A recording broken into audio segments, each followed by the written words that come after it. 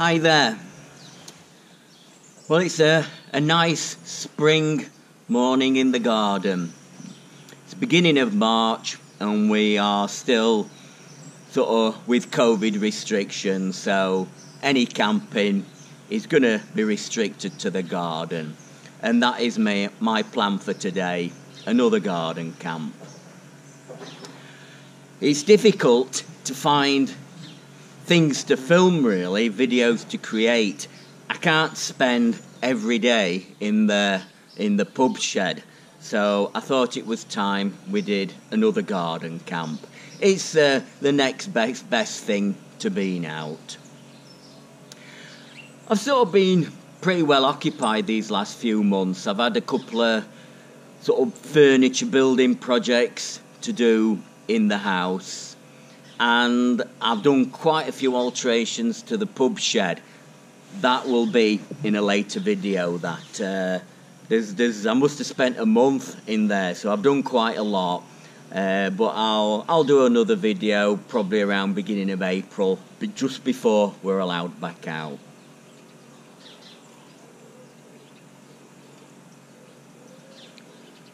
But camping in the garden, it's not bad. At least I am lucky. I have got a garden to camp in. You can, once you're in the tent, you could sort of be anywhere.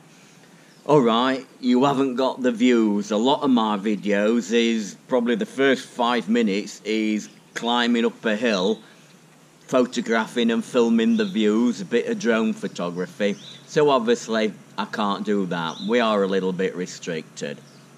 A lot of people I've noticed have been walking around the local areas. Quite a few have been reviewing bits of kit.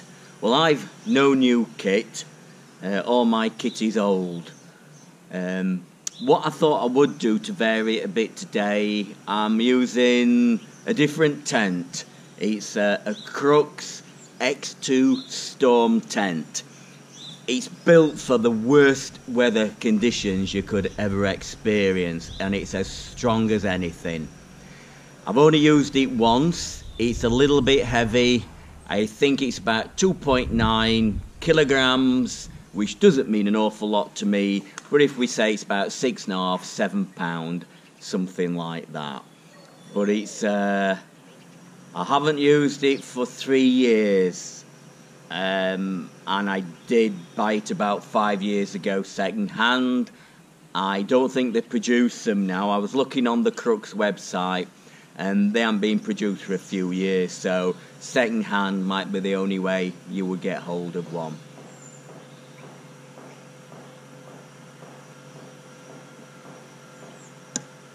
But I'm sure we'll have a great camp. We've got some nice food, and we might have got a little drop of whiskey as well. So what I'll do, I'll get this Crux tent set up, show you how it's set up. It's a inner first tent, so it's not the easiest to set up, and I haven't set it up for 3 years, so hopefully I'll remember how to set it up. So we'll go ahead and get the tent erected, then we can get all the gear moved in before it goes dark. The forecast today is lovely. The forecast for tomorrow, which is Wednesday and Thursday, is torrential rain with a bit of a storm coming over. But it don't matter. We'll either be in the tent when it's raining, or, well, it'll be tomorrow. I'll have packed up and all my gear will be drying then.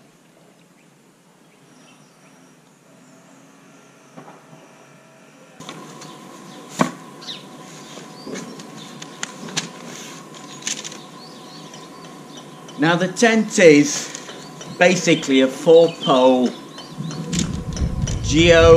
I can't pronounce it, geoatic tent. So that gives it its strength, and that extra pole probably gives it its extra weight as well. If you think the Sulu's only got 3, this has got 4 poles. All colour coded, I'm pleased to say.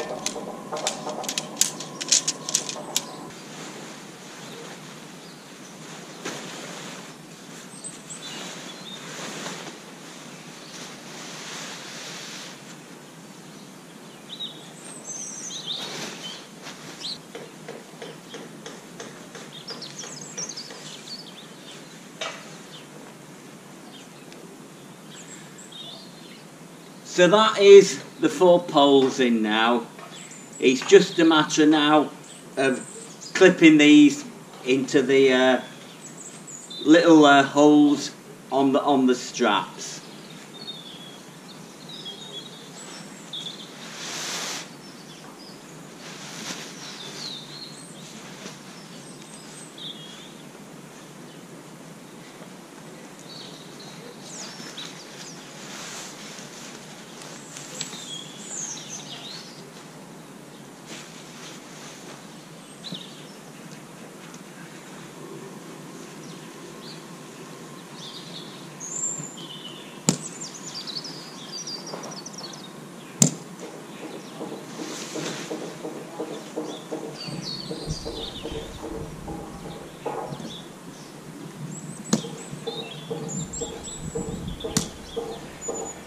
So that is basically the inner set up, and you can move that wherever you want to go. So the next stage is to get the outer on. It's very easy in the garden, calm weather. Totally different on a hillside. I'd probably have this secured to my rucksack and pegged down, and then I would secure the outer to my rucksack before I even attempted to put it across.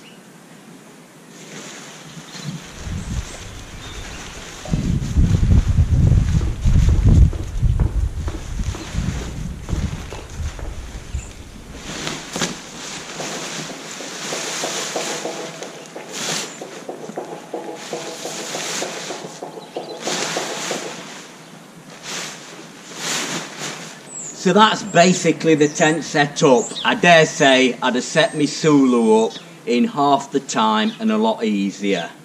But it's nice to use something different. There's just these guys either side, but it is, look at that, it's solid as anything. I dare say I can go around and tweak it a bit, we're only in the garden, but you can get this really tight and it doesn't matter what it blows at you, this will not move. My Sulu does flap a bit. This, you don't hear a sound. It's as solid as anything. So, before it gets dark, I'm going to get all my gear in now. And we'll get the kitchen area set up and see what room we've got in to put all my gear.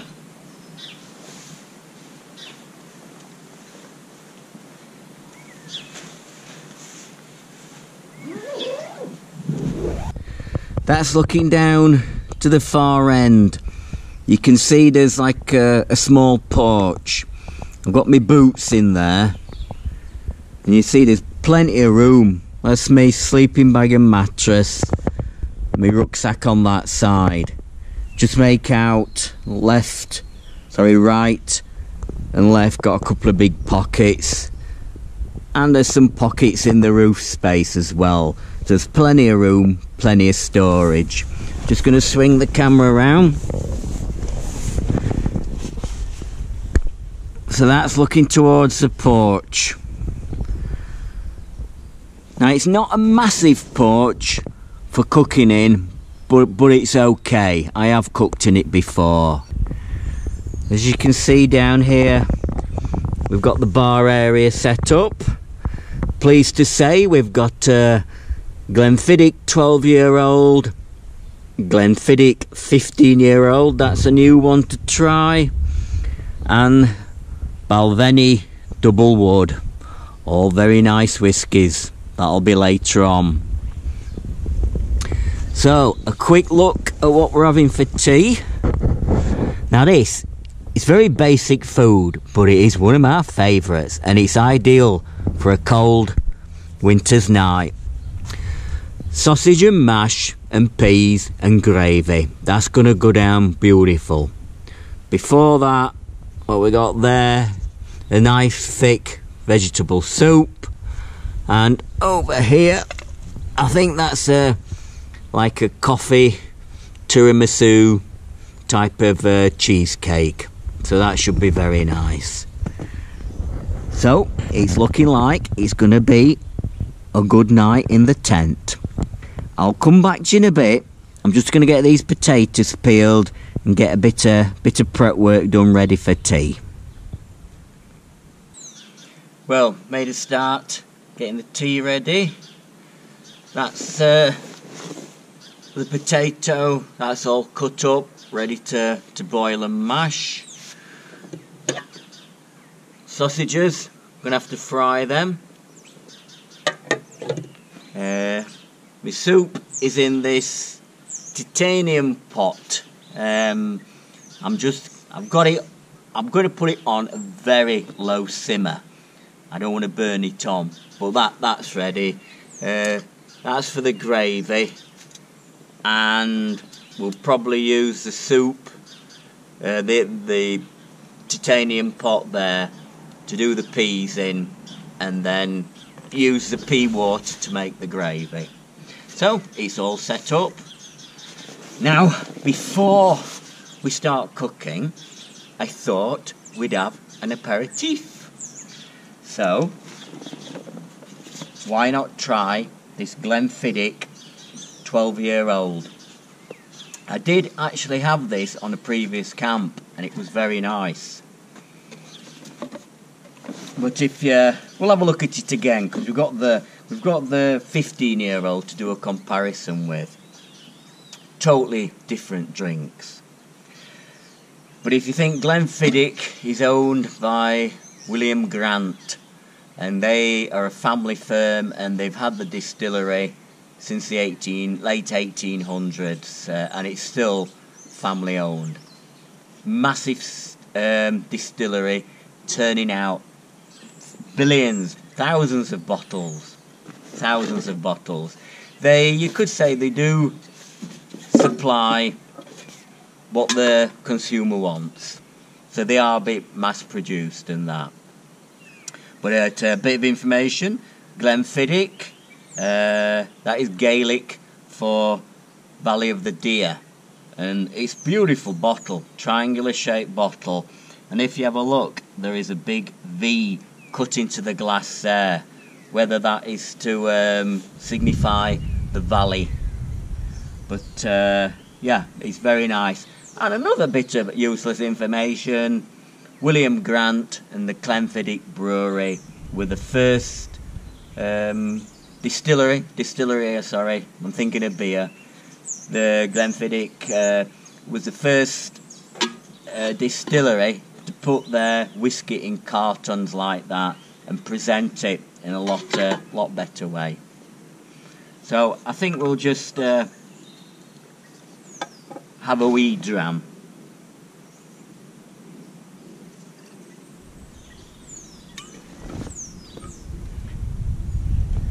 I think whisky and camping go together so well. Apart from the fact it's lightweight, I don't like drinking beer when it's cold. I like cask ales, and I like to be warm when I'm drinking beer. It's quite cool out here, and I wouldn't want to drink beer on a night like tonight. But as you can see, it's a nice amber colour. And it's very light and fruity nose to it.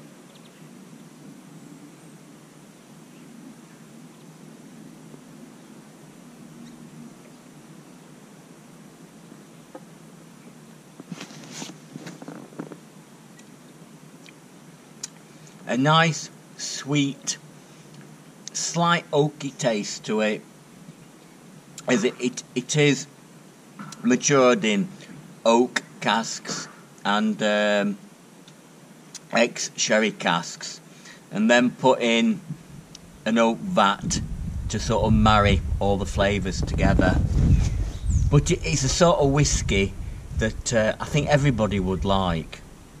It's quite a mild, if you could say a mild, very light whisky. But it is, I can't think of any whisky drinker not liking Glenfiddich. And it was once the most popular whisky on sale in probably the UK.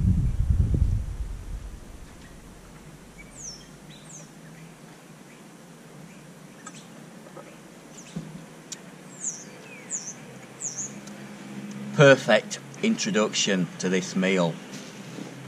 I'm just going to put this stove on a very low simmer.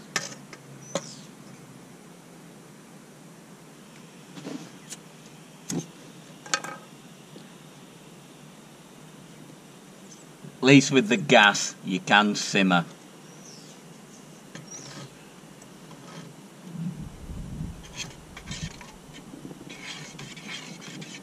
So I'm just going to keep moving that soup about so it doesn't burn on. Now, I never mentioned, but as you can see, got my favourite roofing tile with me. I don't think I'm going wild camping without a roofing tile again. It's perfect. It's a nice, stable, fireproof platform. I reckon every wild camper will be carrying one of these soon. Nobody will go wild camping without a roofing tile soon. Just wait, you wait, it'll catch on.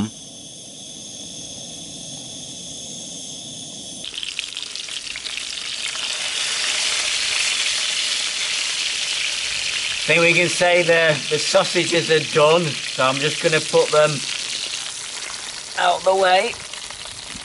And we'll get the peas warmed up.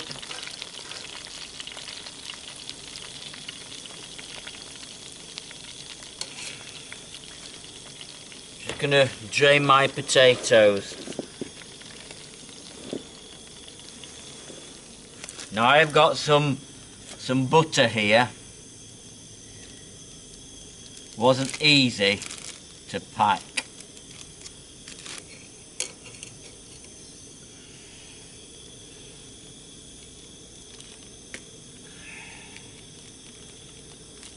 Can't have mashed potatoes without butter. You should have milk in them as well, but I haven't got any.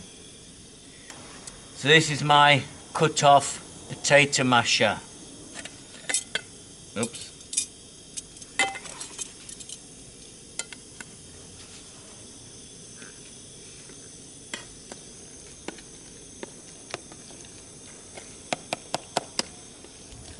Looking better.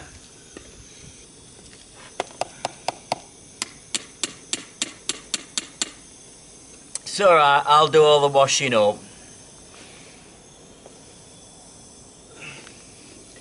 So this meal should come together soon.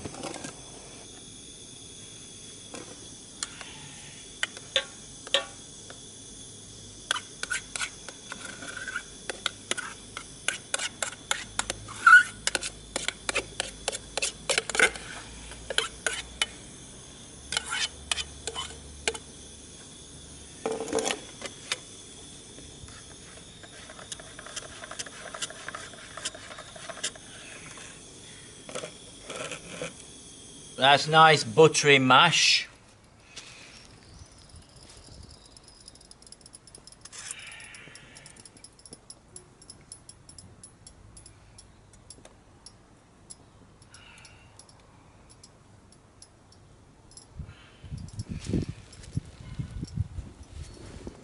Sausages.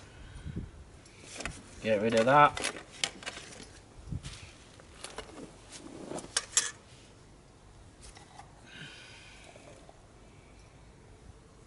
There's the peas.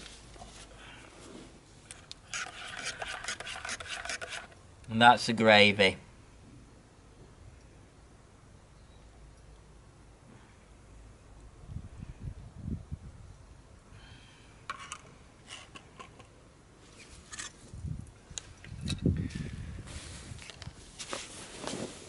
So that, oh, a little bit of salt.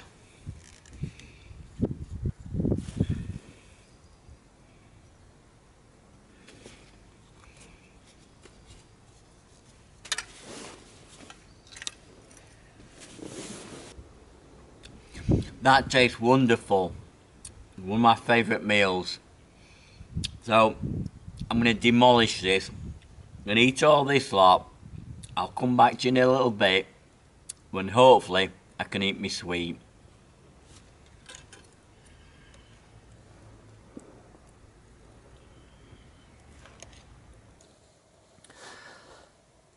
Pleased to say I got rid of all them pots. It's not a bad campsite, this.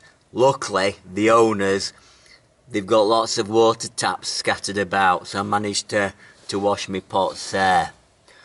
Hopefully, they won't spot all the peas in the flower beds. Anyway, this is the finish. Cappuccino cheesecake.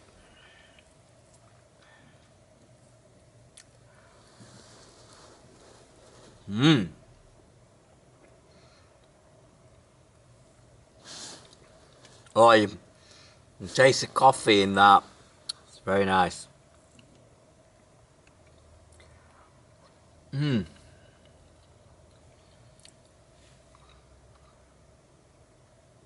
actually quite full. The sausage and mash, it went down very well. Very filling meal. But it's what you want on a night's camping. That food will keep me warm through the night. My eldest son has just left home, 24. He's been gone before at university, come back. He's gone again now. He's gone to Manchester. I'm sorry, I've just got to keep eating this.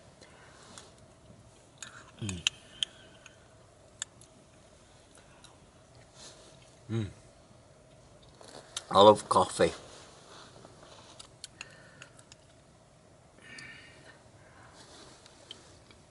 I've eaten it soon.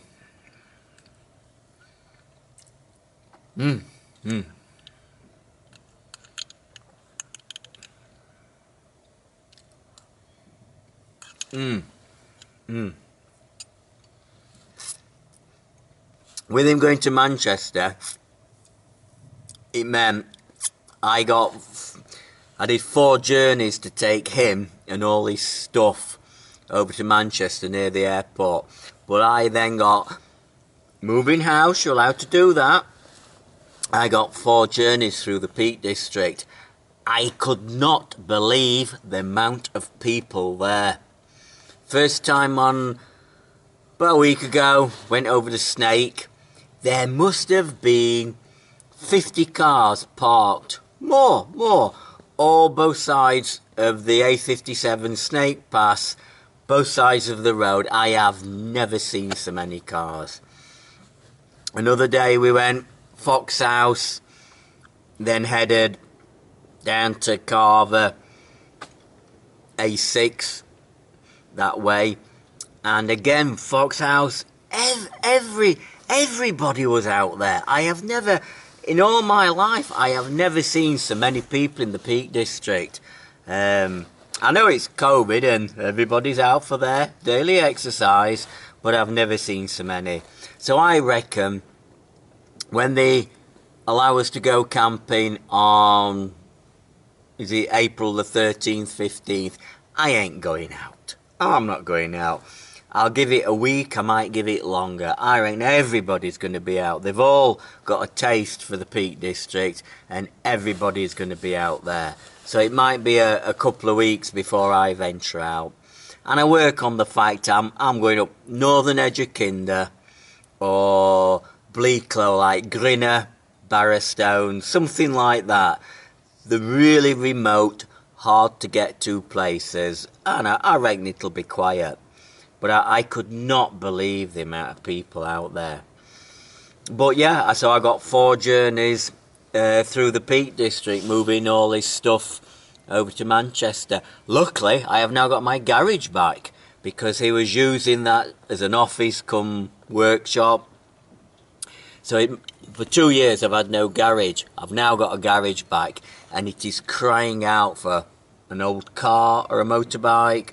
Who knows? Who knows? I would think once we get out wild camping, I will forget about all that sort of stuff and get on with wild camping. But I'd love to have another car in there at the moment. I've never seen such a big empty garage. But I think, yeah, once we get wild camping, I'll be back out wild camping. Anyway, I'm feeling rather full now. I think I'm going to have a little rest. That's what I need. I've got a long night. If you think you're in the tent for 12 hours, at least, probably longer. I was in here about 4 o'clock. I ain't going to be out till 8, 9 in the morning, so yeah, probably 15 hours. So I'll have a little bit of a lay down, catch up with the news, and then I'll come back to you in a bit, a little chat, and we have got 2 more whiskies to try. Very nice they are. I've already tried them, but they are very nice. I'll see you in a little bit. Well, that was a really nice meal. I've actually nodded off for a few hours. Quite tiring, get everything set up and doing the filming and that. But time to try the other Glenfiddich whiskey. So this is the Glenfiddich 15 year, also known as the Solero. Our Solero 15. Again, from the same distillery in Dufftown. And again, that striking triangular bottle with the V, Valley of the Deer, cut in the glass. So, I think we'll try a little shot of this.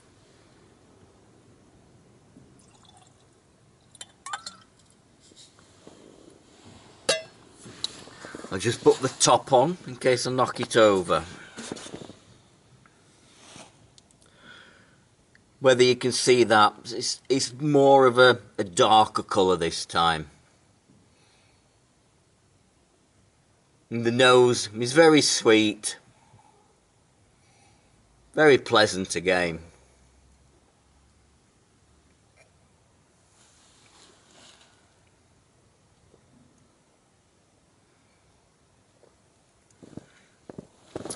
And that is totally different.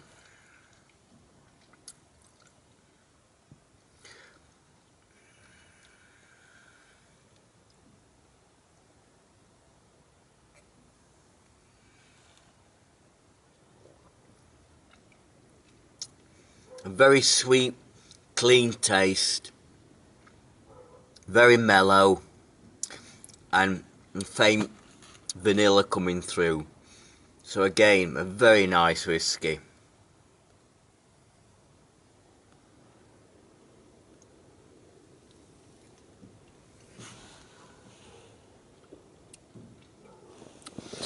And again, this is so well priced. If you think 15 years that's been maturing, made by craftsmen, in the supermarket, and you'll find it in most supermarkets, it's around £40.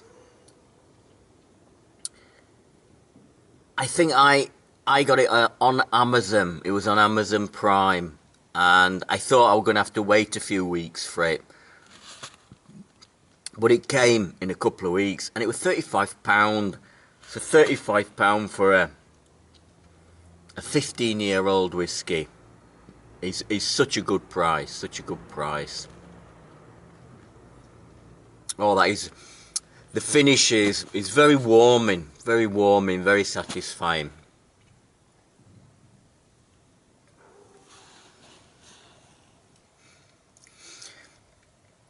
The way this is made, they mature it in new oak, ex-bourbon and ex-sherry casks. So it's actually matured in 3 different casks, and then that's brought together in what they call the wooden Solero marrying vat. So it's all put together in there to sort of marry it all together, but it certainly gives very nice whiskey.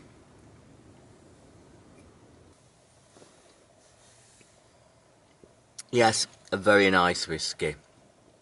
Well, I'm just going to get a drink of water to sort of cleanse my palate, take away that beautiful taste, that warming afterglow. of the Glenfiddich 15 year, and then we'll have a look at the last whiskey then. Good to have a drink of water when you're drinking whiskey. It clears your palate, but it also rehydrates you. You're drinking a spirit, so you do need rehydrating with water to get some liquid in you. So our final whiskey to look at this evening is Balvenie Double Wood. I saw this in Tesco. I'd read about it, a couple of people had recommended it, and it was in Tesco. I think it's £41. I've seen it for months and the price never altered, and I had to bite the bullet and pay the full price. I wouldn't have normally paid that. I'd have waited for it to come on offer, but I paid £41 for it because it was one I wanted to try. Believe it or not, Glenfiddich, owned by William Grant, he owns this, or the family firm owns this as well. This is in Dufftown, next door to the Glenfiddich distillery.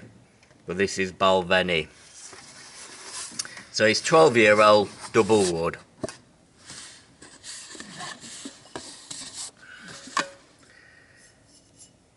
Pretty standard bottle, not as striking as the Glenfiddich bottle.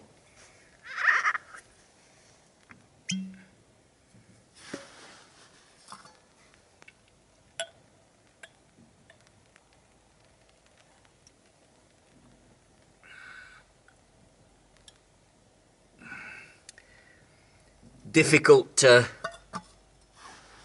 pour a single measure. I've probably poured a double there.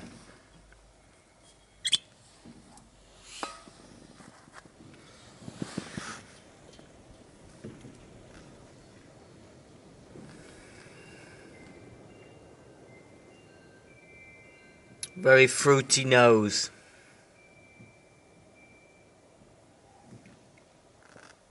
So the Balvenie Double Wood, it's actually put in ex-whiskey oak casks for majority of its life. That's where it's matured.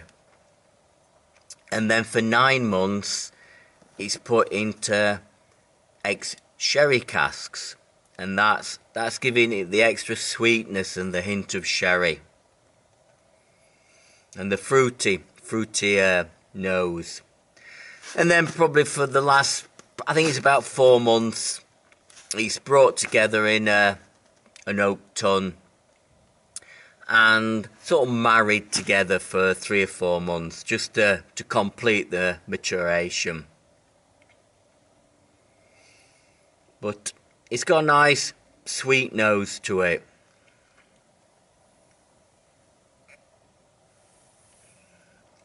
Very fruity, sort of orangey, with a hint of vanilla and a hint of sherry coming through.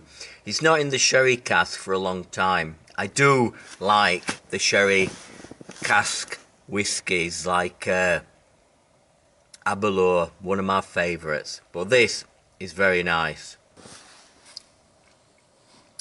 Now, it might seem a lot to pay for a whiskey. It might have been £41. But if you think there's 28 measures, probably around that. Probably 28 measures. Now, I know in the tent I'm trying to go through it a little bit quicker than I should. But I can't sit here for an hour on end talking about a glass of whiskey. Some people can. But if I sit on the computer at night to answer your comments, I might pour myself a large glass of whiskey. But that will last me an hour and a half. Because all you need to do is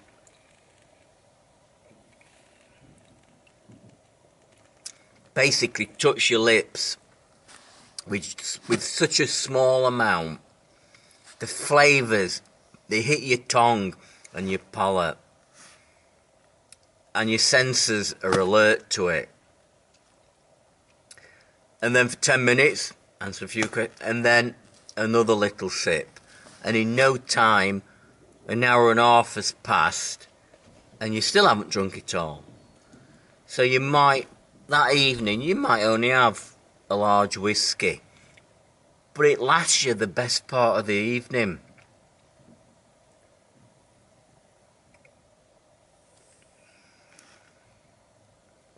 And you're getting all the sort of the benefits of a craftsman distilling this whiskey, maturing it for 12 years, and your one large whiskey, that's going to be what, £3. That's all it costs you, £3. So I know £41 seems a lot, but when you break it down, it's just £3 for that simple enjoyment, just having the glass of whiskey there, looking at it, smelling it, tasting it, and that nice afterglow when you've had the glass of whiskey. It's worth it.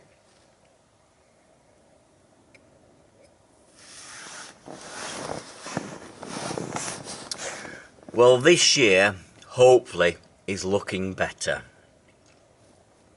I've had my vaccination now. I had it probably 2 weeks ago. So hopefully I'm building up a few antibodies now. And my second injection is around May time. And I know people have got different thoughts on it. To me, I feel a bit more confident now. The future is looking a bit brighter. There is light at the end of the tunnel. It might be something we've got to live with. I don't want to go on about it. Yeah, I dare say we live with it. But I feel happy if I've been vaccinated. Feel a lot more confident in that. And I'll be happy to go out. Me and my wife were talking about holidays. I want to go to France. My wife doesn't. So there might be the odd rail trip. Solo rail trip. We'll have to see. Or we might, I think me and my wife might be going in this country. That's what she's happy with. I must admit, once I have a few whiskies, my thoughts turn to Scotland. I've done a few trips to Scotland. Been to a lot of it. I say a lot of it. It's been on the train a lot of the time, so you don't see every part of it. But I like it for the lack of people. A couple of years ago we did the Western Isles, Uist, Harris, Skye. Fantastic. At the time, I wasn't really drinking much whiskey. I drank the real ales, and I got to admit they were rubbish. Two, I had to give back and say, I'm sorry, I cannot drink that. And I reckon it was because they don't sell it. So a real ale, a firkin, 72 pints of real ale in a cask wants to be sold in probably 5 days. That'd be longer than 5 days. And they didn't sell it, so it tasted rubbish. So I looked what all, if I could say, the locals were drinking. Pint of Tennent's and a wee dram. So I did change my drinking habits towards the end. I only tried the whiskies I knew. I'd like to try some of the more different, the Macallans. There's so many out there. The Glenfiddich, 18 years. But anybody from Scotland, how do you price it? I looked at a bottle of Glenfiddich, 18 years, and it was about 80 quid. I ain't going to pay anything like that for a bottle. It would be nice to have a wee dram and just think, that tastes nice, or it doesn't.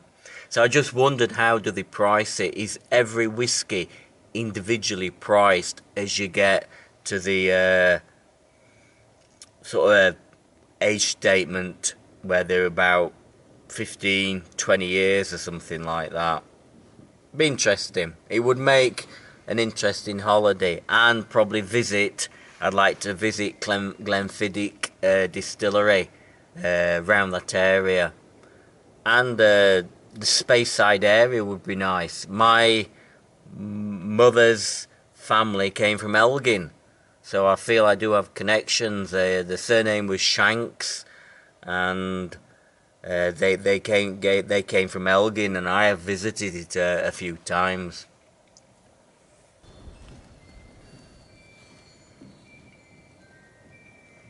Got a very nice breakfast. I'll show you in the morning. It's very simple, but I'm really looking forward to it. So I can assure you, nothing interesting is going to happen in the night. So I will see you in the morning. Good night then.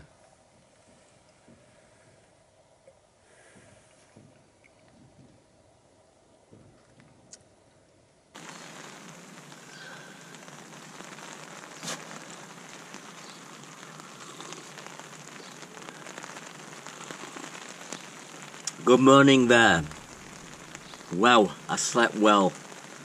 Never woke up at all. I must have slept from 12 o'clock till 8 o'clock. I don't normally sleep that long. Must have been very tired, or it could have been a little drop of whiskey. Cup of coffee to try and bring me round, and then we'll have a look at breakfast. As you can probably hear, it's not so good out there. Not that we're going anywhere, but it is raining, so it will make filming a little awkward. I tend to put the camera outside, but I've no chance this morning.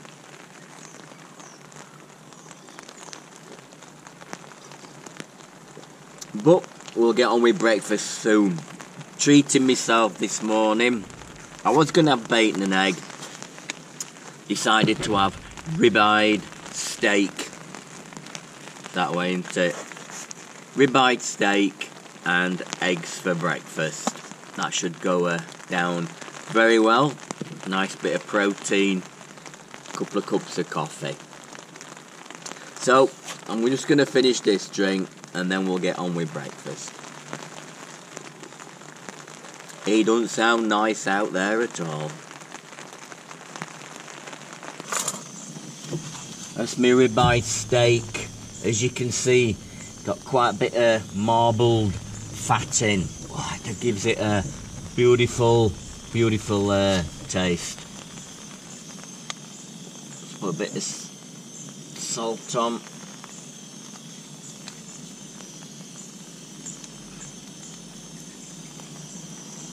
A little bit of pepper. All adds to the flavour.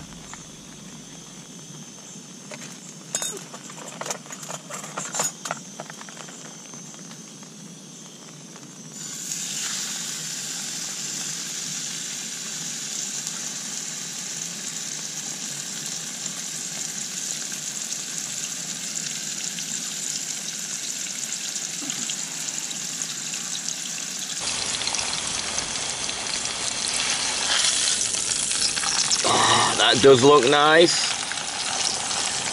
Give it a little bit longer to cook it through.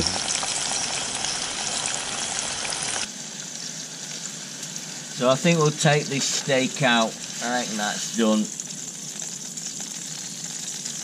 That plate's warm. Look. Just get the eggs in.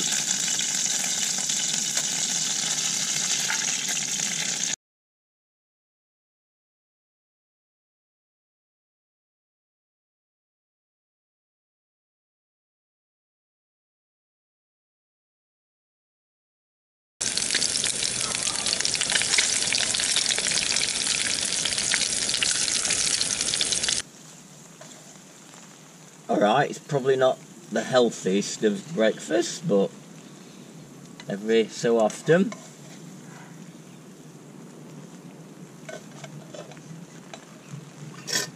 I'll move this The stove up there.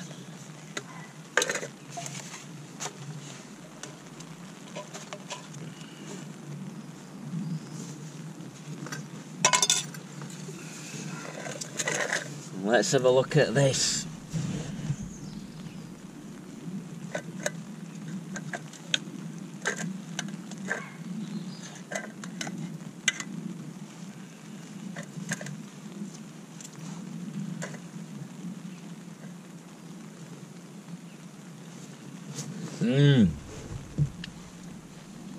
Pure luxury.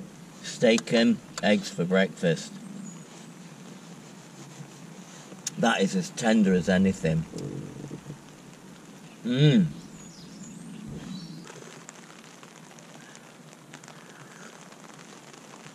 Very nice breakfast. A little bit filling.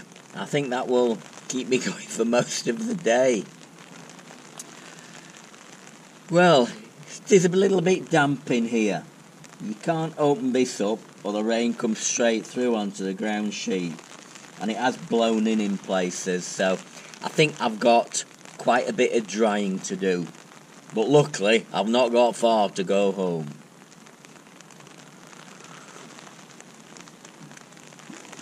I'd like to think this is the last garden camp for a while. I've done a couple. It's all you can do with the present situation. But I think next video, well, definitely next video will be in the pub shed in early April, and I'll show you the improvements that I've done. And then I will be out wild camping later on in April. When the mad rush in the middle of April has gone, I'll be out somewhere remote or somewhere where there isn't anybody. That's where I like to camp.